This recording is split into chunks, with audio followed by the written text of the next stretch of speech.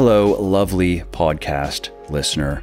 I'm Mike Matthews. This is Muscle for Life, and thank you for joining me for today's episode, which is the story of a professional golfer named Dru Love, son of the Hall of Fame golfer Davis Love III, and how my team of coaches and Harry Barnes in particular helped Dru lose close to 40 pounds now and gain a bunch of strength and gain the muscle that comes along with that strength, and how all that has impacted Dru in many ways. See, when Dru was first introduced to me, and then I put him in touch along the way with Harry, he was struggling with his body composition and his fitness. He is 6'5". He weighed about 250 or 255 pounds. He had no idea what to do with his nutrition because he had heard so many things and tried so many things in the past, different types of fad diets that come and go and that make their way through professional sports. A lot of people are surprised to learn that many professional athletes do not get good advice on how to eat, how to train, how to do many things outside of just how to play their sport. Often they have good coaches to coach them specifically in their sport, but beyond that, they have a lot of people giving them a lot of bad advice. And that was definitely the case with Dru when he came to us. So on the dietary side of things, again, he was all over the place and he would go all in on something for a couple weeks and then fall off the wagon because it was just too restrictive, too extreme. It wasn't sustainable. He hated it. He couldn't get back. He couldn't wait to get back to eating the way that he was eating previously, which was kind of just whenever you want to eat, whatever you want to eat, you just go and eat it. And on the training side of things, Dru was not doing strength training. He was doing cable stuff in the gym and Bosu ball stuff, functional fitness as it's often called. In the golf space, I've seen quite a bit of this, and I talked to Dru about it in the episode because he really sees it firsthand, and that is that a lot of the workouts I see these professional golfers doing are kind of silly. Again, it's a lot of very low weight, low resistance exercises, tons of reps, and a lot of very specific movements, just isolation work, and oftentimes taking pieces of the golf swing and then just trying to load it with a band or a cable machine, and then you just do a bunch of reps. And of course, it's better than nothing. You're going to gain at least a little bit of something training that way. But I had always wondered when I would see these videos, why isn't strength training more popular in golf, especially considering where most of your power comes from in your golf swing, which is your lower body? So wouldn't it be helpful to have stronger legs and stronger hips and stronger glutes that can produce more force and produce it faster, power? And that would give you then more explosiveness in your golf swing. It would help you get your swing speeds up without having to feel like you're jumping out of your shoes, which of course, the faster you can swing the club, the more energy you can transfer into the ball, the farther you hit the ball. And anyway, so that's one of the things I talked to Dru about, is like, why aren't more people doing what you're now doing? Because now Dru is doing traditional strength training, a little bit of isolation work. That's mostly for aesthetics, right? You don't need to do bicep curls for golf necessarily, but biceps are cool. You got to have biceps, obviously. Anyway, so Dru and I talk about training stuff before and now after, as well as how that has impacted his golf. As I mentioned earlier, Dru has lost upward of about 40 pounds now, and he saw that as his weight was going down, his swing speeds were dropping slightly, which he expected because you have less mass to just throw around. But as Dru has gained muscle and strength, he then saw them coming back up, and now his swing speeds at about 215 pounds, so about 40 pounds lighter, his swing speeds are a little bit higher than they were back when he was 255 pounds. And he's really just getting started too. Dru is 6 months into coaching, and he has still probably at least another 6 months of newbie gains to go. So it's going to be exciting to see where this journey takes him. And Dru also talks about how he has dramatically improved his relationship with food. And this is going to be something that a lot of people are going to be able to relate to. Again, before he was working with us, he struggled to quote unquote eat well, right? So he would just eat whatever he wanted, whenever he wanted generally. And then he would do that for a bit. And that meant a lot of fried foods and barbecue and just delicious stuff. He lives in Georgia. And then after a bit of that, he would go on some extreme diet, do that for a little bit, and then eventually give that up and go back to his previous ways. So he was kind of stuck in this yo-yo dieting pattern. And now it's completely different. His relationship with food is much healthier. He's eating a lot of nutritious calories now, and he fits in the more indulgent stuff here and there as he feels like it. Sometimes it's to celebrate something momentous, like he just recently won a tournament on a tour that is right beneath the PGA Tour, and so that's big. If he can keep up the solid play at that level, he will make it on the PGA Tour. And more importantly, with his diet, he enjoys it now. He actually enjoys eating the way that you quote unquote should eat. So anyways, I'll stop rambling about what makes this interview interesting and just let you listen to it.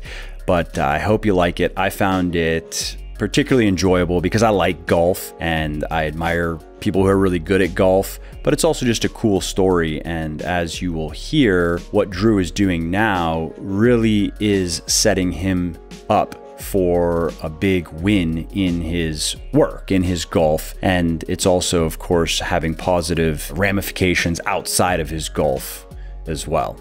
Now, before we get to the show, if you like what I'm doing here on the podcast and elsewhere, and if you want to help me help more people get into the best shape of their lives, please do consider supporting my sports nutrition company, Legion Athletics, which produces 100% natural, evidence-based health and fitness supplements, including protein powders and protein bars, pre-workout and post-workout supplements, fat burners, multivitamins, joint support, and more. Every ingredient and dose in every product of mine is backed by peer-reviewed scientific research. Every formulation is 100% transparent, no proprietary blends, and everything is naturally sweetened and flavored. To check it out, just head over to legionathletics.com. And just to show how much I appreciate my podcast peeps, use the coupon code MFL at checkout and you will save 20% on your entire order if it is your first purchase with us. And if it is not your first purchase, then you will get double reward points on your entire order, which is essentially getting 10% cash back in rewards points. So again, that URL is legionathletics.com. And if you appreciate my work and if you want to see more of it, please do consider supporting me so I can keep doing what I love, like producing podcasts like this. Hey, Dru, thanks for taking the time to come on and talk to me. Absolutely. But looking forward to it. Yeah, same. These episodes are always fun where I just get to hear people's stories and see the personal impact of the stuff that I do, which is gratifying for me. And people listening also like to hear other people's stories and just get inspired to keep going in their own journeys.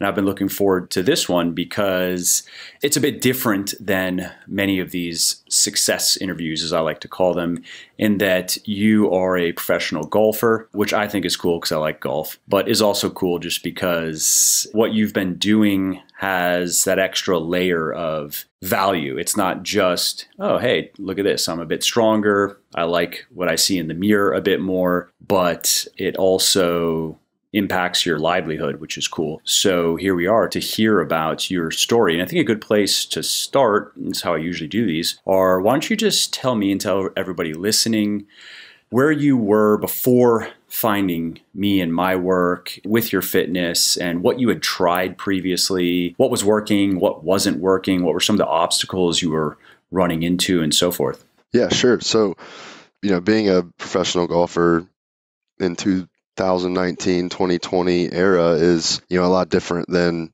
when my dad was playing golf and when my grandfather was playing golf. I heard stories from my dad, and when he played on the high school basketball team, they caught him working out for basketball. And so he had to quit playing basketball because working out was, quote, bad for golf. So times have really changed. You don't really see very many guys playing any professional sport, much less golf, that don't stay in the gym and take care of their bodies. So, I'd say for me, I always had a base in fitness. It sort of started when I was a little bit younger with my dad's trainers and with trainers around the resort town we live in.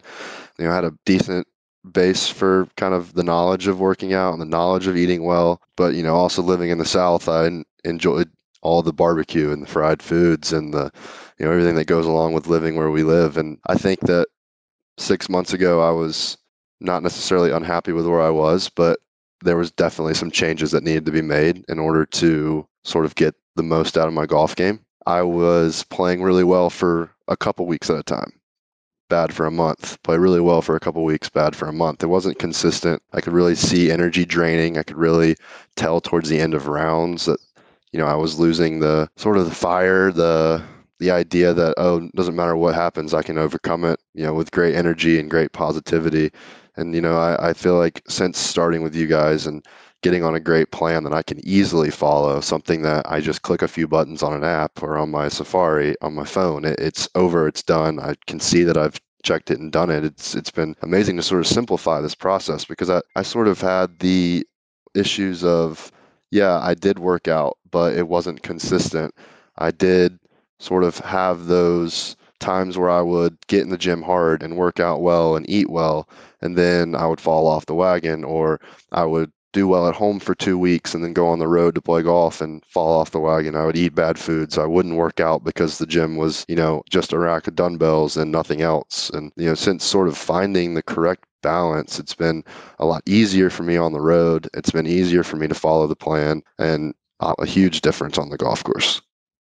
What specifically, just for people wondering, so where did you start 6 months ago in terms of, let's say, body weight, body composition, general strength, and where are you at now? Yeah, I would say I was a decently strong guy. I could hit the golf ball a long way, but I weighed 255 pounds, and I was the heaviest I'd ever been. I think that ever since I got out of college, having a regular Monday, Wednesday, Friday, not always extreme, but pretty hardcore workouts. Once I kind of got out of college and out of the routine of working out every single week, and having that structure, kind of is the way I like to say it now. I've realized that structure has been great for me, having, Harry Barnes to check in with weekly and having all the things right at my fingertips has been great. I noticed that while playing, the first week I was okay. At 255, I didn't feel big. I didn't feel like I was tired. I didn't feel like, my golf swing wasn't where I wanted it. I kind of thought that that was the norm.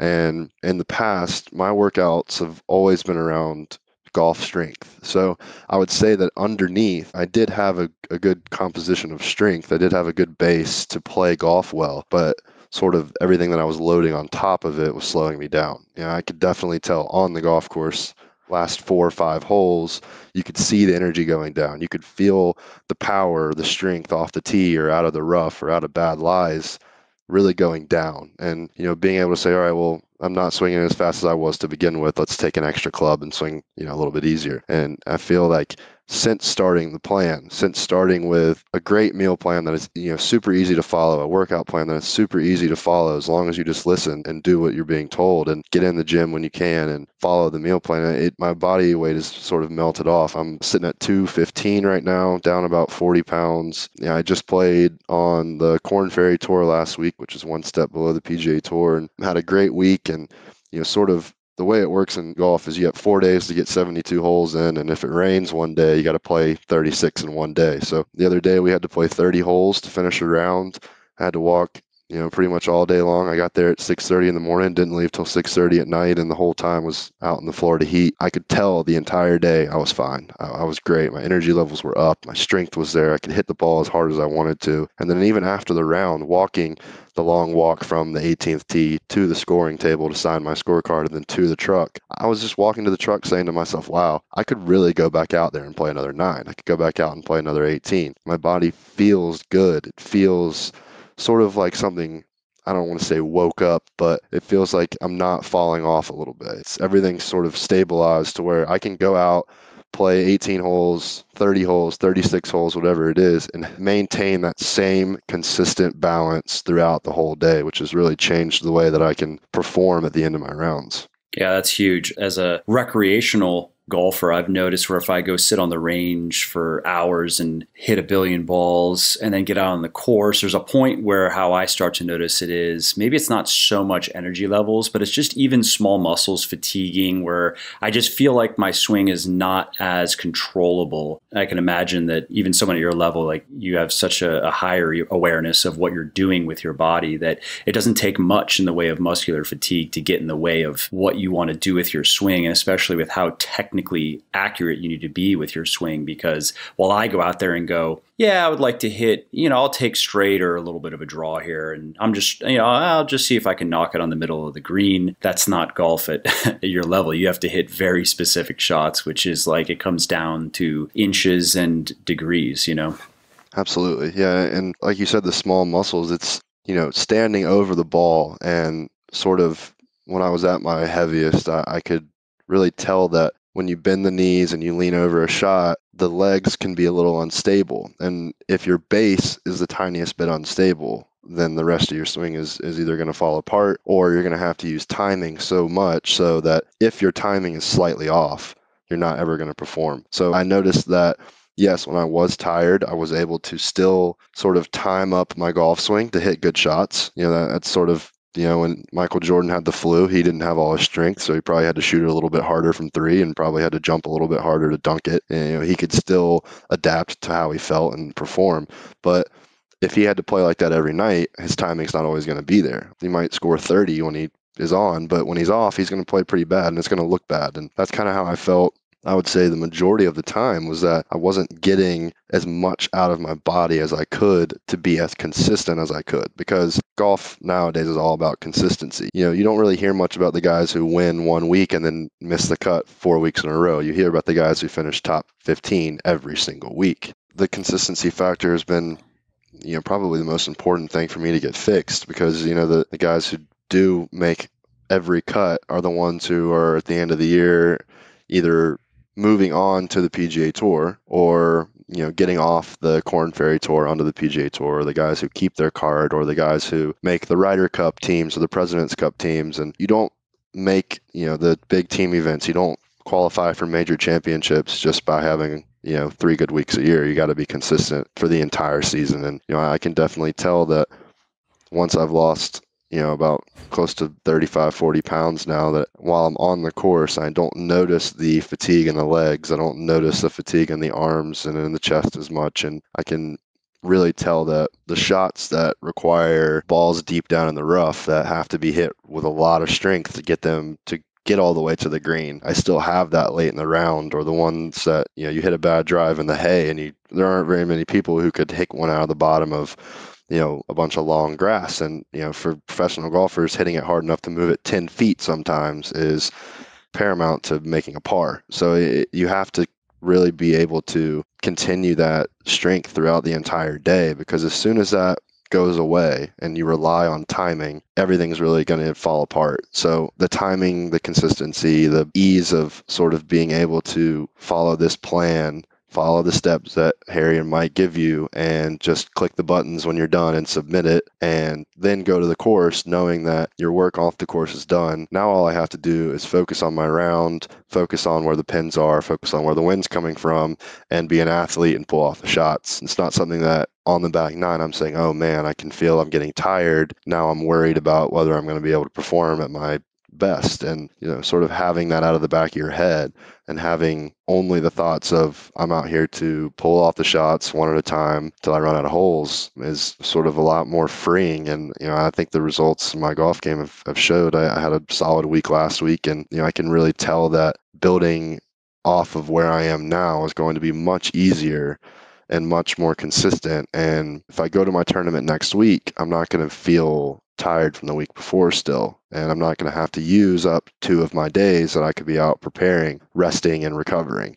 And I think that's been the most important for me is, waking up Monday morning after my tournament feeling dead is not there. So I could go hit the gym Monday morning after 5 days in a row, 4 days in a row on the course, and then go practice. And I don't feel like I have to burn a day sitting on the couch or sitting in a hot tub or trying to recover in any way you do. That's huge. That's a big cumulative advantage over time. And what is the fitness scene like in professional golf? How many people are doing something similar to what you're doing versus a fair amount of what I've seen? I haven't looked too much into it, but a fair amount of what I've seen is, I guess you'd call it functional fitness, a lot of bands and balls, and you could say the movements that are being trained are kind of pitched as golf specific, as if you're kind of mimicking certain parts of the golf swing with a little bit of resistance. And then when people found out that Rory, for example, was doing some Olympic lifting, they were like, oh, wow, wait, what is that? That's dangerous. Why are you doing that? But what's it like? Because again, from what I've seen, there aren't that many people that are doing what you're doing. Yeah, of course. Golf fitness has changed so much, I would say even in the last 5 years, but incredibly over the last 20 years. I would say the amount of people who worked out maybe in the 80s were 5 or 10 guys. Nowadays, it's 5 or 10 guys. I would say just about everybody does something in the gym before the round to get loose or after the round to either recover or to get loose again for the next day. And I see that a lot of more guys just saying, hey, I'm going to go get loose. And, they're not going in there to build strength. They're not going in there to do cardio because, we walk, on average 7 miles every round, I would say is about the average length of a golf course, the length we play it. And you don't really ever hear guys going, I'm going to go get a lift in, or, I'm going to go get a leg day in because, we got a long day, a hilly course this week. You just don't see guys really focusing on strength and lifting as much. You see a lot of, like you said, band work and a lot of, I know a lot of guys' workouts consist of foam rolling, and that's about it. We see that still in weightlifter gyms. You see people that come and they have 30 minutes of foam rolling, and these days it's Theragunning before they can even step under a bar. Yeah, absolutely. And I think a lot of guys sort of go in the gym before the rounds because obviously, getting loose, you can't really just stand on the range and do a few deep squats and a few, I like to use a 2-iron in my bag and just kind of get my shoulders and arms loose and, use it to cross my leg over and stretch my hips out. And, you see a lot of guys doing that before a round where it's not competitive. But, last week in this Corn Ferry Tour event, I was in the gym for at least 25 minutes, 30 minutes before each round, sort of going through a small workout that you guys give me. So I'm not in there doing my full bench or not in there doing my full dumbbell work. I kind of adapt it a little bit for myself just as a way to loosen up all the small muscles and just get blood flowing, I'm sure. And exactly. Just to get everything moving and not feel stuck. I like to get to the range and feel like I could already go out and play. So I want my first swing on the driving range to be my first swing that I could make on the tee box. I don't want to go out there and have to use 15 or 20 minutes to get loose and then warm up. They call it a golf warm up. I'm out there really just to hit a few shots. I want to hit a high draw. I want to hit a low cut. And then I want to hit the driver on the first tee shot has to be down the right because there's a lake down the left. So on the tee or on the driving range, I pick a tree and I say, all right, my ball can't go left of this tree. I hit my driver right of it. Then I go play. I don't want to spend the first 15 minutes swinging to get my body loose. So, I would say the majority of guys do that. Then you have guys like Tiger, who sort of revolutionized working out for golf. You saw his Navy SEAL workouts. You saw his crazy amounts of running and his crazy amounts of lifting, and he was the first person to do it. All of a sudden, Tiger was a skinny guy playing golf, and then he was a ripped guy playing golf. And, it never really changed the way he played. It just made his longevity a little bit better, and it made the more difficult shots easier to pull off under pressure. I think having that strength for him was a way to sort of rely less on his putter and his short game. Now he could just bomb it around the course. And it's now bled into Rory McIlroy, Dustin Johnson, Brooks Koepka. You see these guys who are number 1 through number 10 in the world. Every single one of them has, a physio guy and a trainer and a mental coach and a swing coach. They have every aspect of their game covered with someone who's an expert. And you'd be hard pressed to see Rory McIlroy not go to the gym one day a week. He's in there every single day. He does it every day, no matter what. He lifts, he stretches, he takes care of his body. And you see a lot of guys sort of starting to develop that. And I think that was sort of the way I used to work out was, okay, I go in the gym, I do my cables and my bands and I do my foam rolling and yeah, I'm loose, but did I ever really go in and gain strength? No, I didn't. And I would say that in college, we put a lot of emphasis on the off-season lifting. We really only lifted weights for about 6 weeks, and the rest of the time was a lot of cardio. We did a lot of running. We did a lot of stuff like that, running stairs with vests on, and, being good enough to walk 18 holes in college every day, 36 every day, whatever it was. We were able to do that. But, the emphasis on weightlifting has really, I've never done it myself. This has sort of been a new transition for me to focus more on gaining strength as opposed to sort of keeping exactly where you're at and then staying loose. That's always been the quote I've heard is, you got to get in there and get loose. Well, I don't want to go into the gym and get loose. That doesn't, really appeal to me. I didn't like going to the gym. I didn't want to go into a gym and ride a bike for 20 minutes and run on a treadmill and then use a couple bands and then leave. It just didn't seem like I was getting much done in there until, working out with you guys, this plan of, hey, just click daily link one and pull it up and go into the gym for 45 minutes and do it and walk out. And it's been, a much more simple process for me to go in, have video links, watch the video if I forget how to do something, and just pump it out and get out of there. And I've gotten to the point where I enjoy going into the gym. I enjoy speaking with Harry every week and talking about my progress, and having this meal plan is sort of also been another great thing for me because, I would always ask, what should I eat this week? What should I want to lose weight. What should I eat? And it was, just don't eat too much, or, hey, just no carbs, or use wheat bread on your sandwiches. Cut out the sugar or whatever. Yeah, it was just generic cookie cutter, go do this and try this and do this. And I never had any accountability. I never had any I had all the help I could imagine, but not exactly the help that I needed.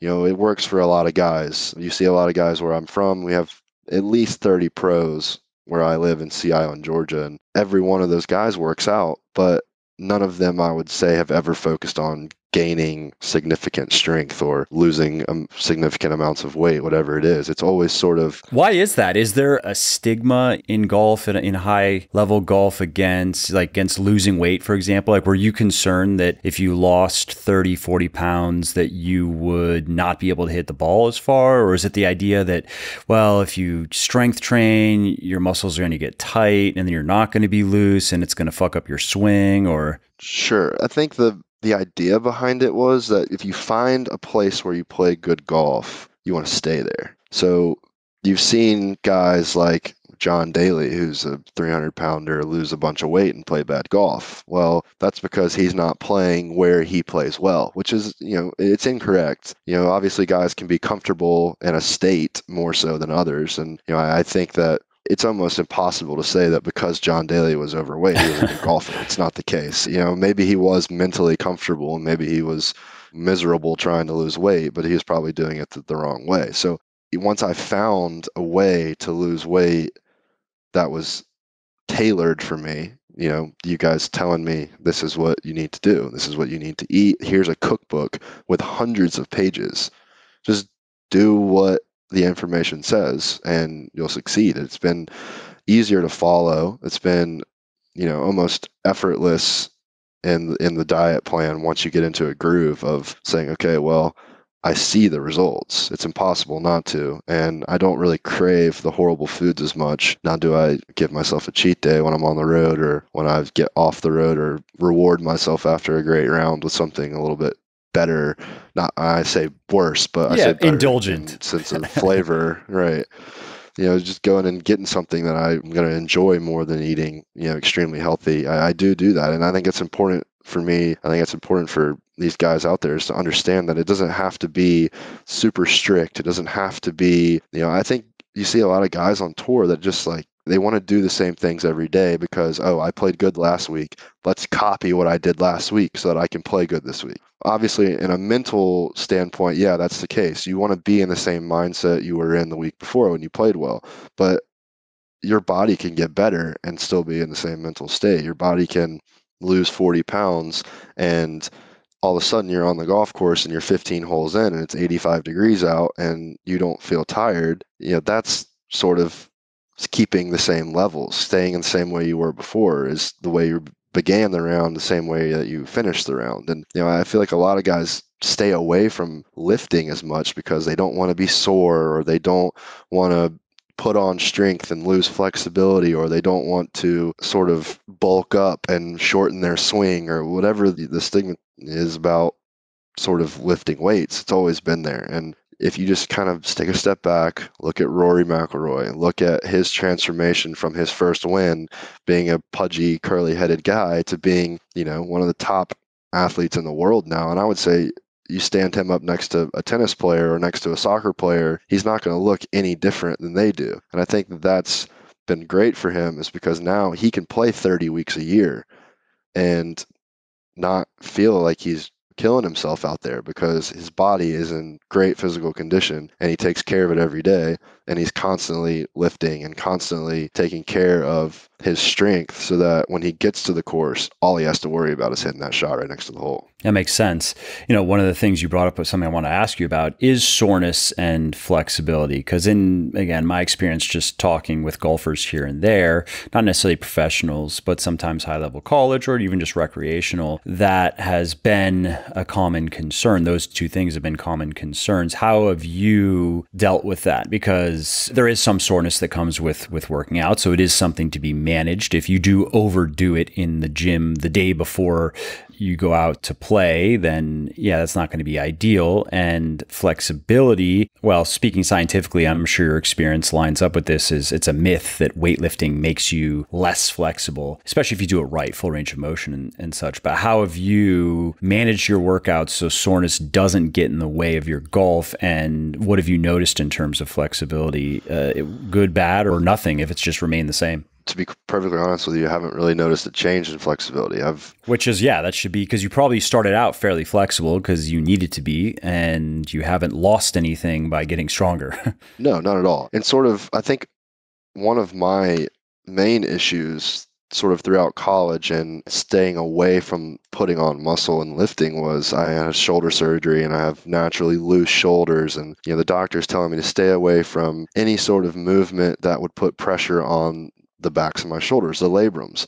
For a while, I wasn't allowed to do push-ups in college. I wasn't allowed to do pull-ups. I wasn't allowed to bench press, because that's what the trainers thought was going to mess up my shoulders. And what I found through this whole process is that when I do my lifts, and obviously if I go to a golf tournament and I'm staying in a hotel that doesn't have a good gym, it's hard for me to sort of follow the plan. You do need the proper equipment.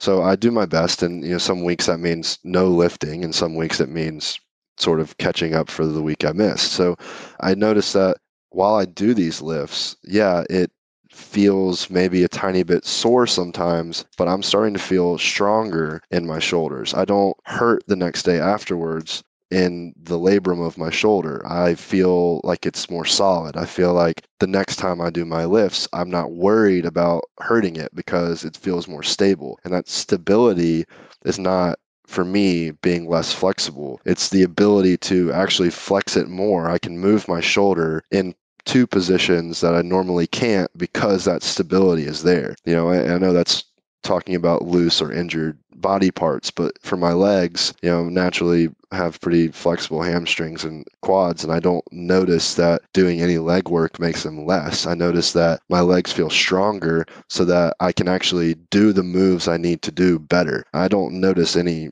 sort of, less flexibility, other than feeling, more supported throughout my whole body. I feel like in the top of my golf swing, if I need to reach back and get a little bit more, a little bit more backswing to hit it harder, I don't feel like my shoulder's going to pop out, or I don't feel like I'm going to hurt something in my back or in my hip by making a much bigger, harder turn. I can turn more and make that same turn while feeling completely sound in my head, that I'm not going to torque anything and I'm not going to hurt anything. You see these guys, commentators in golf, there's a guy named Brandel Chambly who every time he sees a video of Rory McIlroy doing a deadlift or a squat, he panics. Oh no, Rory's going to hurt himself. Oh no, Rory's going to do this. Rory's going to be out for 6 months, or whatever it is.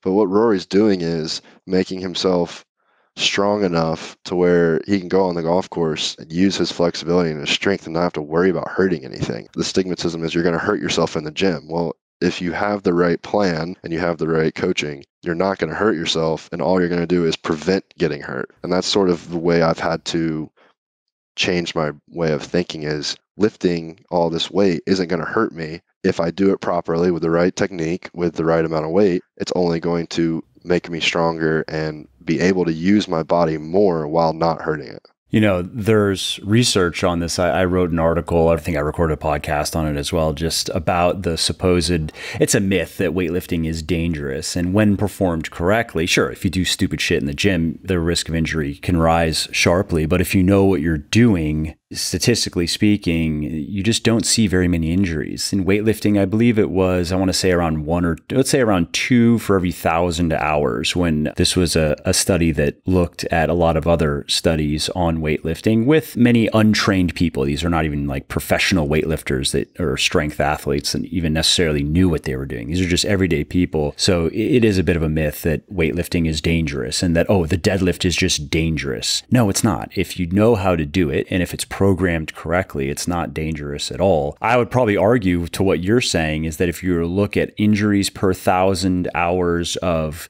golf at a high level where there's a lot of physical exertion, you might see more injuries there than just in the gym doing well-designed workout programs. Maybe not, but the injury rates are quite a bit higher in that same study that I'm referencing. They looked at other sports, like CrossFit injury rates are a bit higher, for example. But even just like soccer, there was hockey in there. They looked at other sports and the injuries ranged from about 5 to upward of 30 per 1,000 hours. So weightlifting as an activity is actually very safe if you know what you're doing. So you're totally right there. And I mean, you're experiencing it, many other people have, but it's just one of those myths that refuses to die. Yeah, absolutely. And I think that's sort of adapting into golf as well. You see guys doing it more. You see guys working out more. I would say I didn't this week. I had a fantastic gym. One of the better gyms you're going to see on a Corn Ferry Tour event, which goes to great locations and goes to great golf clubs. But they had a world-class gym this week, and I was in there every day. And I would say I only saw 2 other guys who were in there every day.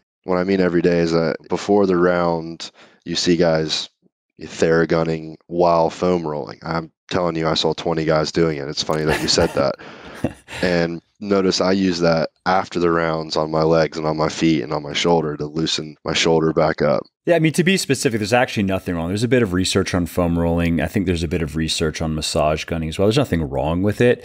It's not the cure-all that some people will sell it as, though. It's not, Right. Or the golfer saying, I spent my first 30 minutes of my day in the gym. Well, yeah. Spent most of it on your ass. So that's sort of the way that I have tried to, I guess, adapt my way of thinking into going into the gym today and bench pressing and deadlifting and using dumbbells and doing all these new exercises I've never done before is not going to slow me down or make me sore or hurt my golf game. It's only going to make me feel more stable and stronger inside, which now unleashes everything in my brain of thinking, okay, now I'm going to get tired, or when is the fatigue going to hit me, or am I going to be able to play 4 or 5 weeks in a row without getting burned out, tired, hurt, whatever it is.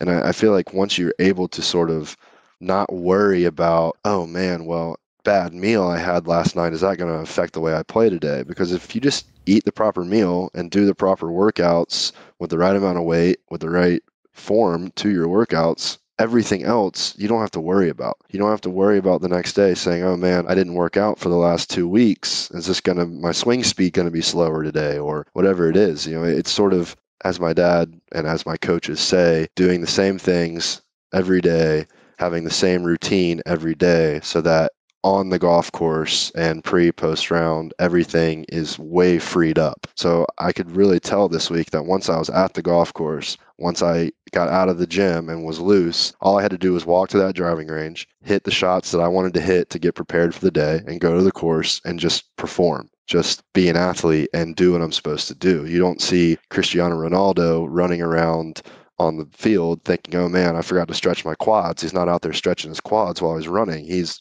just going out there, doing his job, doing what he's supposed to do, and then afterwards going back and working on what he needs to work on. And I noticed that I would get stiff on the golf course and I'd have to lay down and stretch my hips out, or I'd have to get down and stretch my back out, and I just don't notice the fatigue. I don't notice the tightening halfway through the round. It's been great to sort of be able to get on a golf course and then, even telling my girlfriend walking from the last green to the truck, like, wow, I really feel like you could put me right back out on the golf course and I could just keep going. I could go all day. That's just kind of the way I feel now after losing, 40 pounds and adding a little bit of strength. It's just been sort of this thing that's clicked for me on the golf course of, wow, now I don't have this burden anymore. So now I have, let's say it was 10% thinking about my fitness. Now I don't worry about that as much anymore. So now I have 10% more to focus on golf, focus on the next shot, focus on the surroundings. What's the wind doing? What's the lie like? Where's the pin?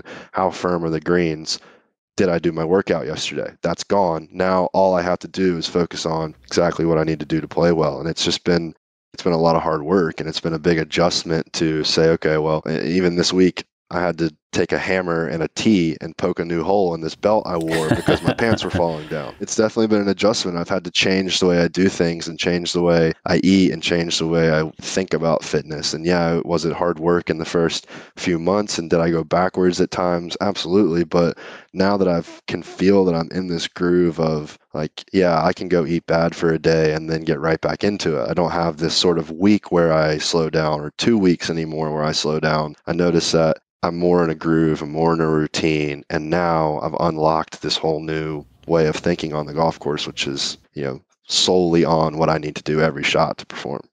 Yeah, I understand, again, just having limited experience on the golf course, how big of if anybody who's played golf will resonate with that. It's just there's that psychological component that having confidence in being able to execute what you want to do just seems to be a huge part of it. Hey, if you like what I am doing here on the podcast and elsewhere, and if you want to help me help more people get into the best shape of their lives, please do consider supporting my sports nutrition company, Legion Athletics, which produces 100% natural, evidence-based health and fitness supplements, including protein powders and bars, pre-workout and post-workout supplements, fat burners, multivitamins, joint support, and more. Every ingredient and every dose in every product is backed by peer-reviewed scientific research. Every formulation is 100% transparent. There are no proprietary blends, and everything is naturally sweetened and flavored. To check everything out, just head over to legionathletics.com. And just to show how much I appreciate my podcast peeps, use the coupon code MFL at checkout and you will save 20% on your entire order if it is your first purchase with us. And if it is not your first purchase with us, you will get double reward points on your entire order. That's essentially 10% cash back in rewards points. So again, the URL is legionathletics.com. And if you appreciate my work and want to see more of it, please do consider supporting me so I can keep doing what I love, like producing podcasts like this.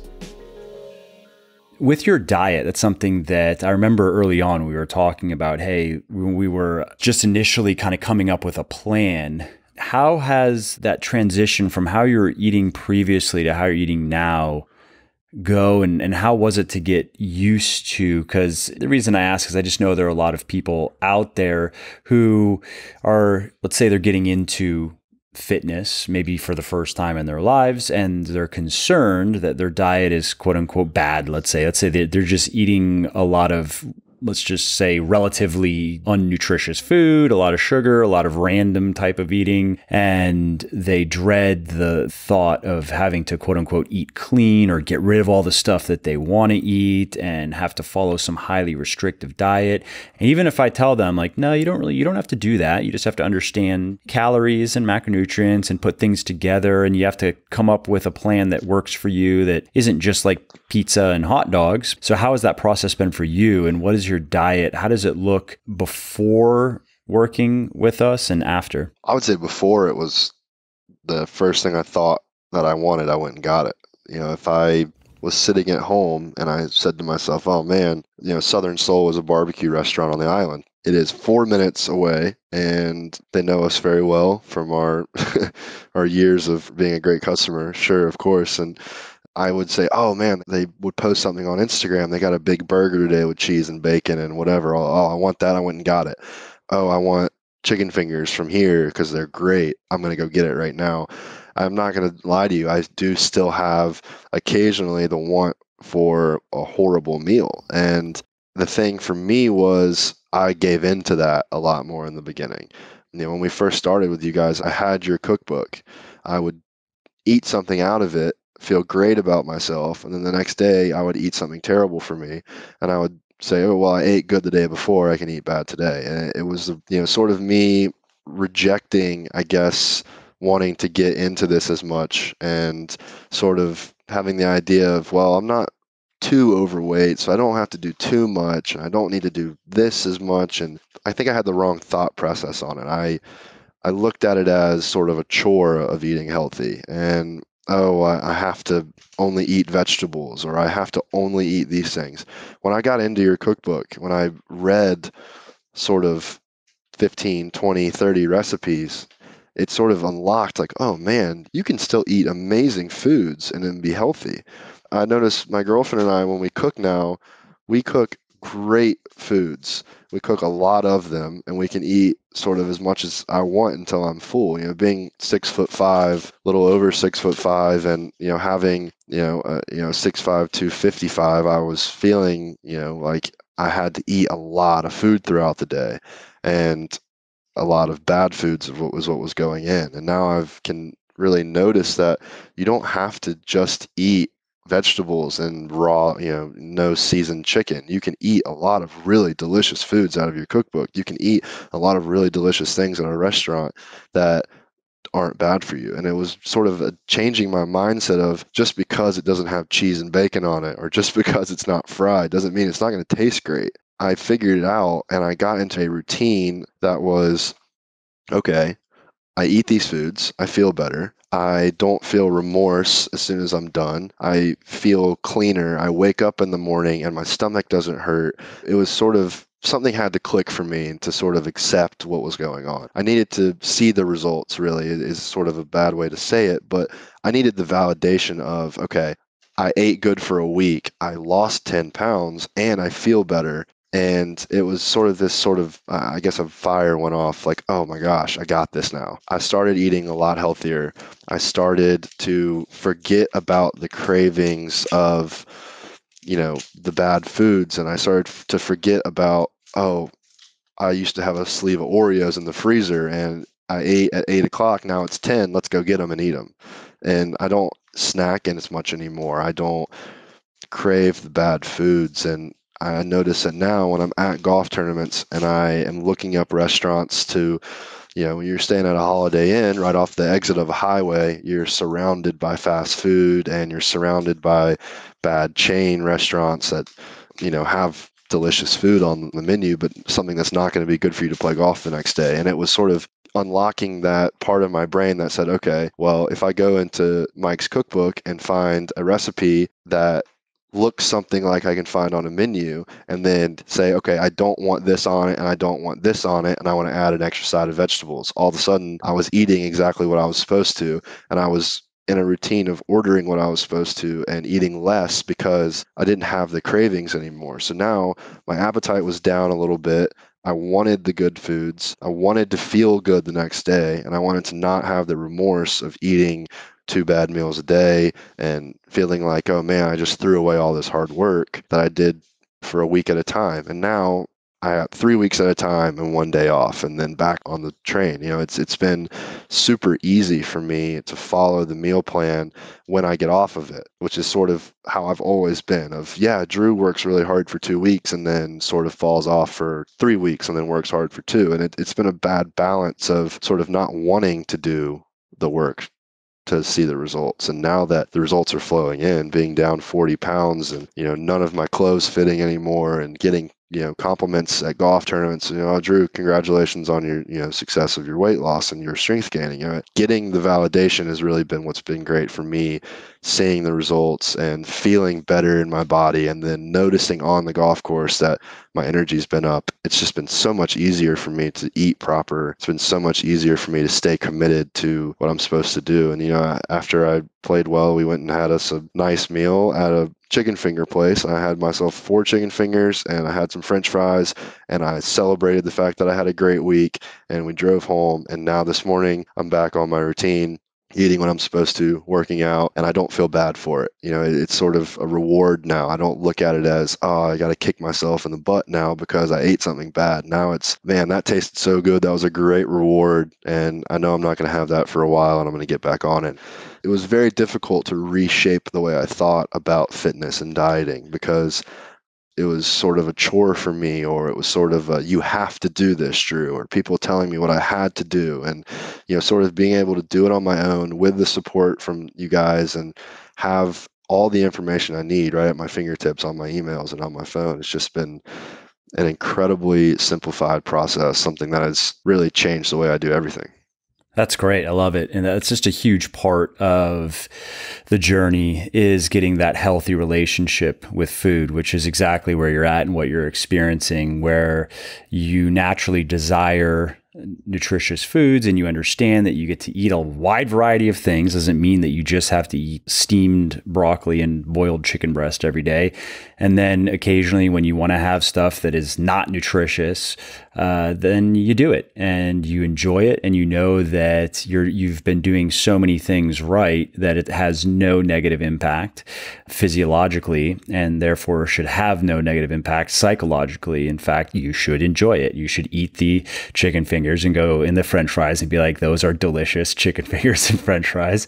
And then when you're done, you're done. There's no moral component there, because of the overall context and understanding that there's nothing inherently, I don't even like to say bad foods. I like to say be more specific, because really the issue, right, is we're talking about nutrition. So the chicken fingers, hey, they gave you some protein, so there's that. But yeah, French fries is maybe not the most nutritious source of carbohydrate, but in the context of a nutritious diet, and you're experiencing this firsthand, it just doesn't matter. You're getting the majority of your calories from nutritious foods, relatively unprocessed stuff. And so you get to enjoy the indulgences, the treats, the rewards. And some people will say, just for people listening, I think this is worth my hijacking the conversation for a minute. Some people will say that quote unquote cheat meals or reward meals or free meals, whatever you want to call them, are just bad. You shouldn't do it. And they'll say that it promotes an unhealthy relationship with food.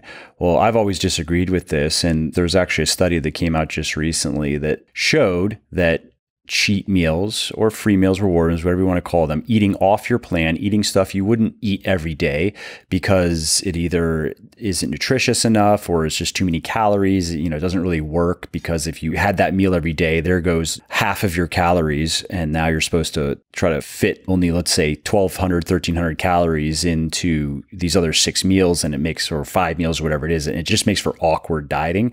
But by including the occasional cheat meal or free meal, what the study showed is it improved consistency over time. It helped people more enjoy their diets and therefore stick to them better and get better results. And when you compare that to the literally non-existent physiological or psychological downsides with doing it, I think it's clear that it's something I still do. It's something anybody who's really into fitness still does. Most of us, we do exactly what you're doing, Dru. We eat a lot of the same types of foods every day, and they're foods that we like, but they are chosen because they're nutritious. And then here and there, we go out to restaurants or we cook food ourselves or whatever. We eat off plan and we eat something that we have a meal or two that we wouldn't normally have simply because we want to. And that, I think, develops a very healthy and rational relationship with food. I don't think there's any reason to be extreme one way or the other. Like, it sounds like before you were working with us, you were more extreme to the end of, well, I guess you'd say you flip between extremes of being like all in on something hardcore, quote unquote, clean or healthy, and then go in the other direction. And somewhere in the middle is generally what makes sense. That's the cliche. But in the case of nutrition, it really is the truth that you want to err on the side of eating more nutritious than less nutritious, but you don't have to be dogmatic about your diet. So it's cool to hear that you've really internalized that. Yeah, it's been, like I said, it was difficult at the beginning to sort of rewire a brain that is always just getting what it wants. And I know it's, sometimes a bad way to put it, but when you want a cheeseburger with great toppings all over it and you just go get it and give it to yourself, you're not standing up or saying, all right, you're not being determined to sort of chase exactly what you want. And for me, it was looking at, okay, I'm at a point right now where I'm at my heaviest. I'm at a point where I can tell when I eat poor that it affects the way I feel the next day. And, I would say in college, when I had a high metabolism and I was younger and we were more active and things like that, I could really eat, honestly, as poorly as I wanted to. And it didn't really affect the way I looked. And until I got 24, 25, now I'm 26, it's scientific proof that as you get older, obviously, things slow down and you can't really do what you used to. I could eat whatever I wanted to in college and never seen a change. And now, obviously, I can't do that anymore. So it's been sort of saying to yourself, all right, look, you're not where you used to be. You're not the same 20-year-old who could eat 4 cheeseburgers a day and not see any ill effects. Now you see when you eat bad, you feel bad. So yeah, it's, sort of been a way for me to rewire and readapt my brain to thinking about, what's the best thing today for me to eat and for me to do to set myself up for tomorrow. Because I've noticed that, you eat the crappy foods, you don't hit the gym, you sit on the couch all day for one day. That for me was really affecting the next day. I wanted to either do the same thing the next day, sit on the couch, not do anything, or I wanted to go and get the same foods again, or I had this crappy food yesterday, let's go get this crappy food today. It was sort of kind of telling myself, all right, look, this is going to affect tomorrow. I know I want it right now, and I know that's not going to hurt right now. I know it's not going to affect me right now, but tomorrow morning I'm going to wake up, my stomach's going to hurt, I'm going to be groggy, I'm going to have low energy, I'm not going to want to go to the gym. So it was sort of a way for me to rethink it and for me to sort of get into a different way of saying, okay, look, if I eat a decent meal tonight and I don't snack, I'm going to feel good about myself, first of all, for following the plan. Second of all, my body is going to be healthy the next day, going to have energy to do what I need to do. And that's sort of really what's fallen into the golf tournaments and the golf course, is that if I do what I'm supposed to that day, I will set myself up for the next day to be in the exact position I want to be in. So waking up, feeling high energy as soon as I wake up, that's what I've noticed is, I get out of bed, and I'm a person who takes a solid 20, 30, maybe an hour to wake up, just to sort of get the body moving, be alert, get the brain activity going. It happens a lot faster now. I pop out of bed, get in the shower, and I'm ready to go. It doesn't take me a while, or I don't need a Red Bull or a coffee or whatever it is to sort of spark it. I kind of feel it when I wake up. Following the plan is difficult, but the rewards are so much higher, because if you eat the right foods the next day, you're cleared out to do exactly what you need to do. And, that's sort of been the change for me, was getting out of feeling bad a lot of days to where I was unmotivated. Now I feel, all right, if I eat great this week for the whole week and I work out all week, I'm going to feel so great in 2 weeks. The week after, it's going to be a great setup for me to go and practice golf every day and not get tired, and to work on everything. And, it's just the way I've sort of changed the way I thought about fitness and thought about the diet plan has really sort of changed a lot of other things in my mental state, that it's, directly affected the way I play golf in a positive way. Just being out there, being in a good mindset, feeling good in your body, it just relieves a whole lot of stress and worry, and just unlocks a way for you to play, a state of mind, almost a zen, to just go out there and perform. Yeah, I love it. It probably makes it more fun, I would guess, and that matters.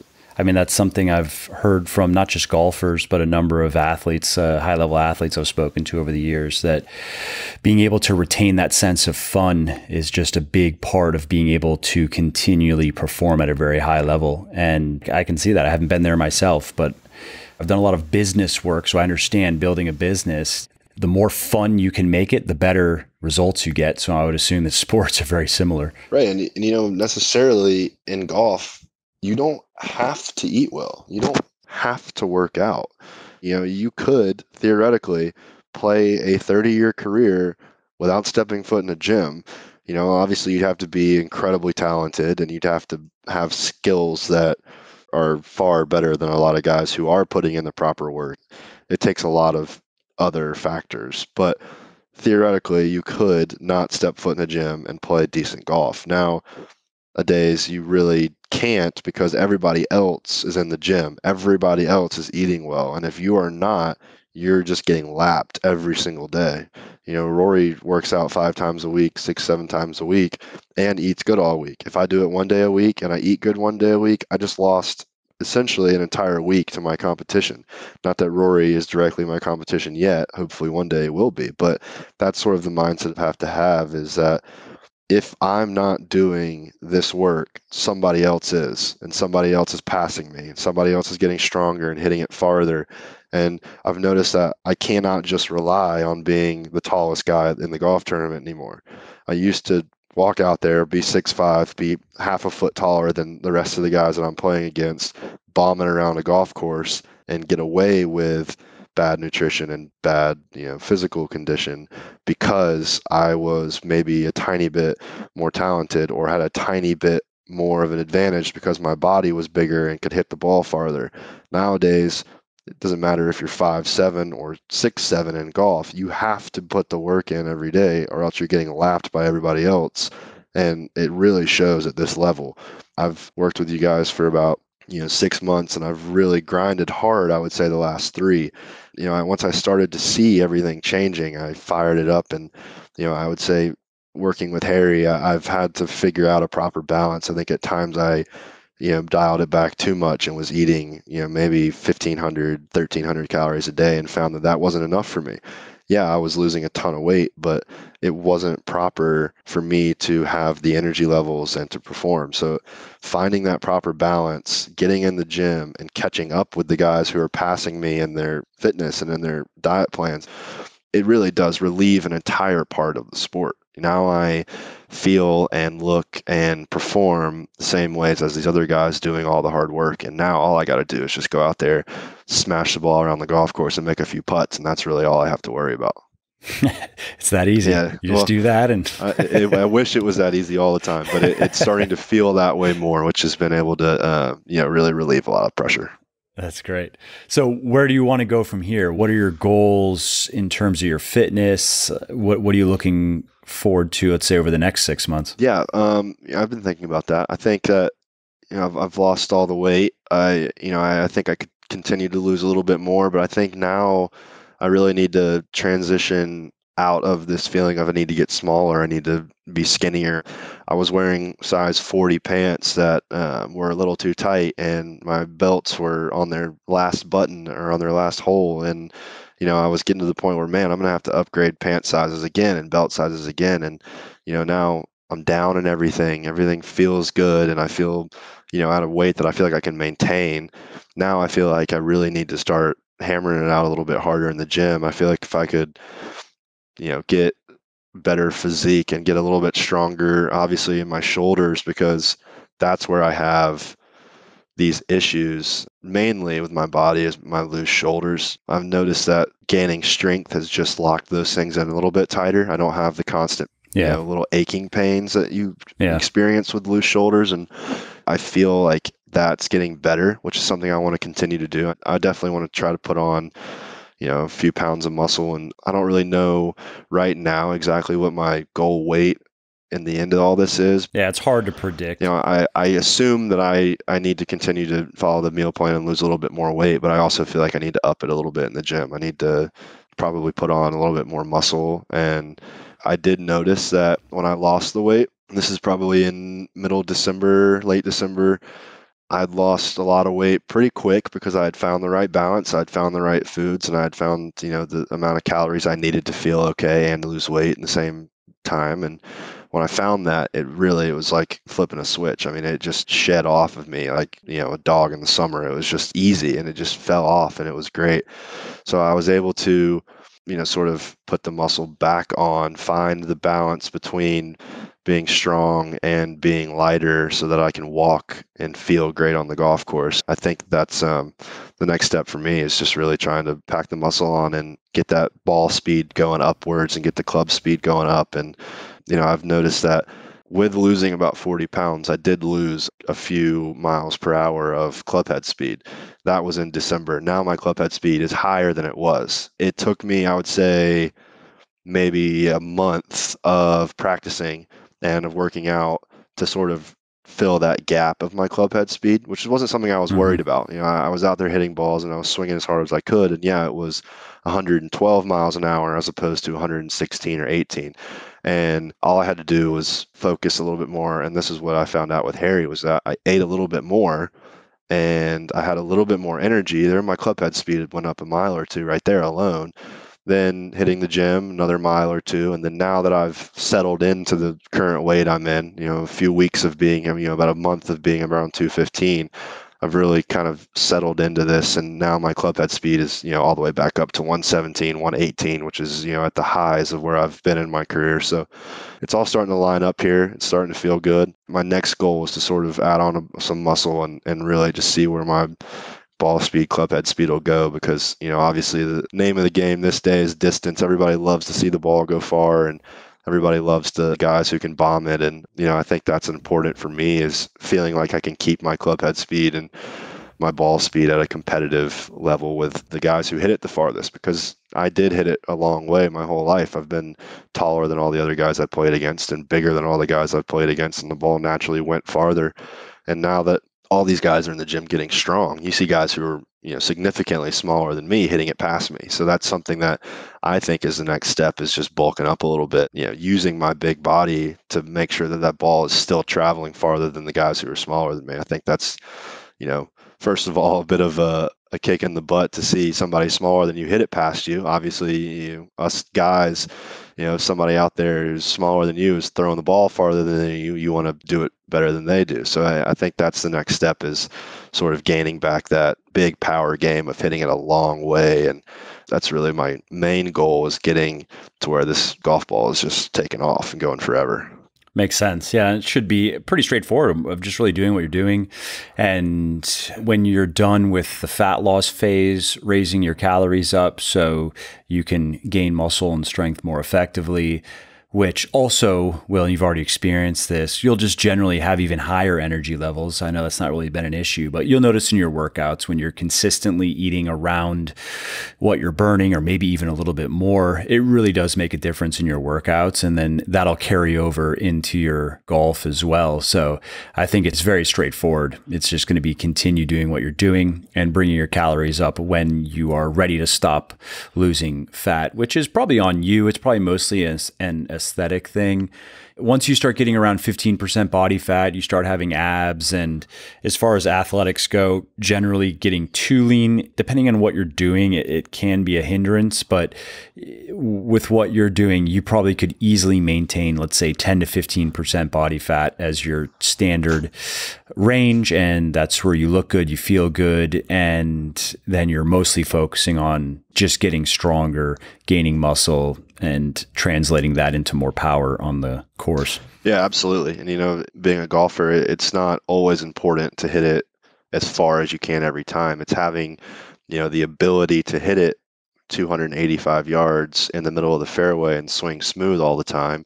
And then when you get that big open fairway on a par five or something that's downwind, to be able to step up there and unleash another gear that guys don't have.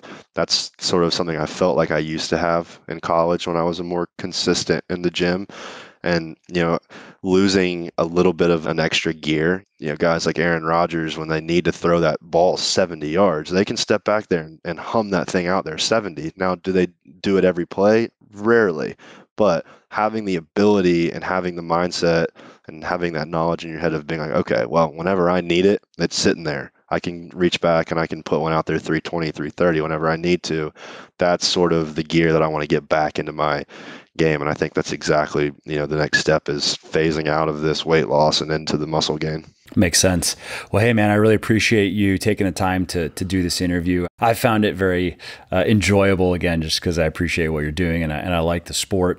For those listening who are just interested in following your golf journey, your fitness journey, where can they find you? I'm assuming maybe Instagram. Is that the best place? Yeah, I sort of in the middle of this season and throughout some of the things that have been going on the last year or so, I've phased out social media as much, sort of trying to get things a little bit quieter and get a better mental state. Yeah. It's been an important part. But yeah, I am on Instagram, DL_IV on Instagram, and Love4D on Twitter. And the Corn Ferry Tour is my goal right now. I want to get out there full time. I qualified for the event last week and had a really great week out there. Had a lot of fun and sort of getting myself out there around all my peers, guys I grew up against, and competing with them has just been a lot of fun, and it's where I want to be. It's where I'm going to be. It's something that I'm dedicated to getting there. So, Corn Ferry Tour apps, I'm on there and playing tournaments, and just trying to get myself out there like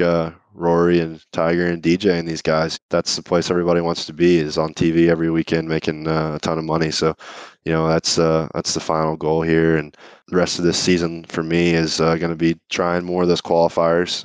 They have these little one-day qualifiers on Mondays, and you can qualify for these tournaments. And if you have a good week, you can be out there full time. So we're just looking to catch lightning in a bottle and try to take it 1 week at a time right now. Awesome, man. Well, best of luck. I'll be watching. I'll be keeping an eye. And I hope to see you doing exactly what you want to do. I think you're on the right path. I mean, you have the right mindset. You're putting in the work. You're doing all the little things that add up to the big things. It's cool. It's fun to see. Yeah, thanks, man. It's been a lot of fun to work with you guys. It's been a real game changer for me, just getting out of the mindset of it being a chore. It's now fun. Like you said, changing the way you think about it into being a fun activity of losing weight. It's not grueling like a lot of people say, the beach season's coming up, I have to lose weight. I've gotten completely out of that, and it's just fun. It's enjoyable. I hate to say easy now, because it's never easy to put in hard work, but once you get into that groove, once you get into that routine of doing it, it really does get a lot easier. And you guys have been a big help with that, with the ease of all your methods and all your training things. It's just been so much fun for me, and I can't thank you and Harry Barnes enough for all the help. Yeah, our pleasure. I was excited to take this project on when your brother-in-law first reached out to me, because I knew that we could do well and I knew that we could really help you. So it's cool to see.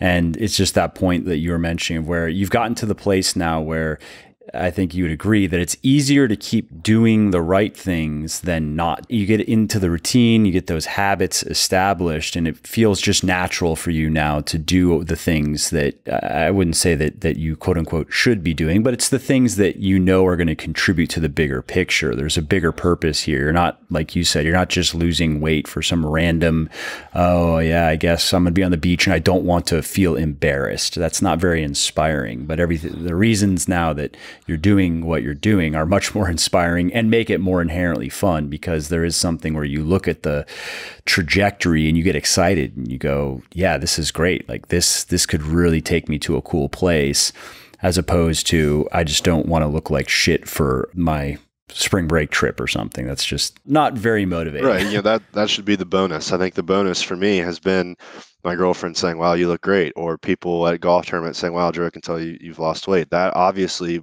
builds into it, but that should be the reward for it. That shouldn't be the motivation, which is what I've found.